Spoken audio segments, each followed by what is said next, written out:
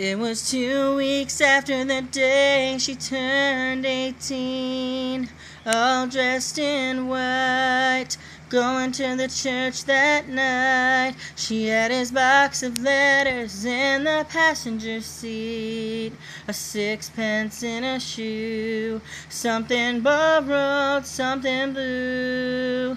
But when the church doors opened up, why'd she put her veil down, trying to hide the tears?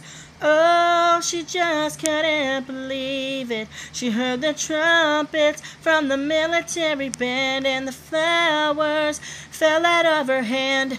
Baby, why'd you leave me? Why'd you have to go? I was counting on forever. Now I'll never know.